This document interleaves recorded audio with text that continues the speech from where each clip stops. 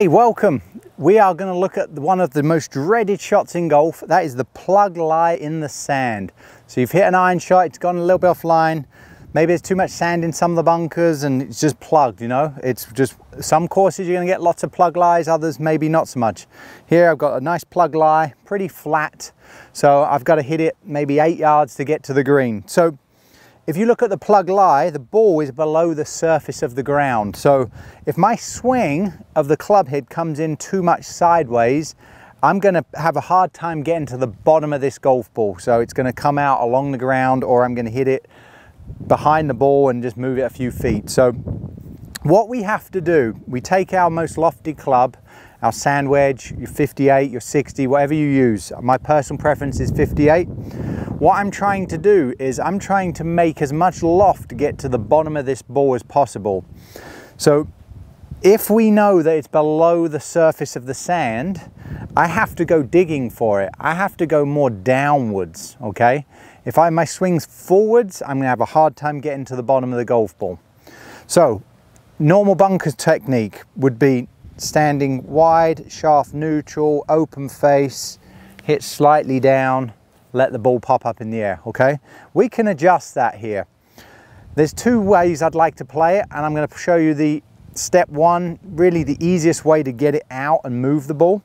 And then we'll go to a bit more of an advanced one where you could get a bit more height, maybe get the ball to stop a little bit, okay?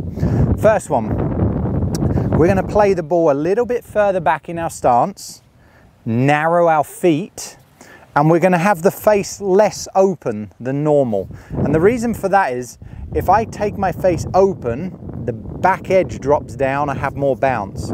That's a sliding effect, okay? If I turn it closed or square, the leading edge is now lower, I can dig easier. So I'm going to play this one with a little bit of shaft lean, square face, the ball towards my back. The motion's going to be a vertical hinge and a downwards blow, okay? What we're trying to do is force the club under the ball before it goes forwards, okay? So it's going to be very steep. I'm adding a lot of steep components to this swing. Closing the face, early hinge, weight left, downwards blow, okay?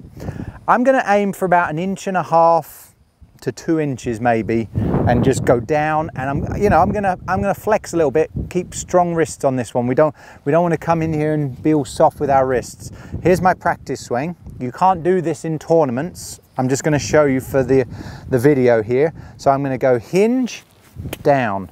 That divot is nice and long, and it's down and under. This will move the ball out of that lie, okay? So let's have a go here. So I'm going to place a little bit of weight left, a little bit of shaft lean, very early hinge. There we go, and we're out on the green. Probably took a bit too much sand on that one. If you notice, I stopped. I got a bit too steep. Let's bang that in the ground, make it a little plugged. There we go. Now I'm going to be a bit more swing through. There we go, that one was better. So that landed over the bunker. It's probably rolled out 20 feet, so not getting much spin there, okay? So that's really our easiest way, you know, if you really struggle and you just got to get it out, that's the way to do it. There is another way. Now this was a bit more of a tour shot, but if you're at that standard, let's give this one a go. So this one I can get a bit more height to. So Seve was probably the wedge master in my opinion back in the 80s, 90s. He was my idol growing up. And if you watched him play a plug lie and he had tight pins, not a lot of green to play with, he could hit it extremely soft from this lie. What he would do, he would lay the face wide open, big lunge left, because that gets into steep, but he's actually trying to get more loft to the bottom of the ball, okay? So he's going to come down like this. We're going to keep the face as wide open as we can in the backswing.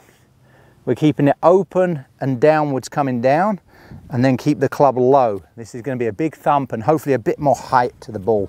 See how we do here. There we go. That ball actually had a little check on it. Probably didn't go as far as the other one by about 5 feet. So a little bit less rollout. Harder shot to execute. Got to have more speed, because if we come down with that wide of a face and no speed, the ball's just going to go right here in front of you, okay?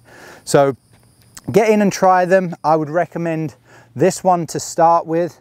Just get confident doing this and through. The ball's going to come out a little hot, not really going to stop, but at least you're on the green. Your next shot's a putt rather than another bunker shot or a chip shot. If you feel more confident with that, start to try it. Lay that face open, hinge this way, down and under, okay? Thanks for joining me on this quick video tip, and please subscribe and like all the videos down below, and I look forward to seeing you guys next time out here on the golf course.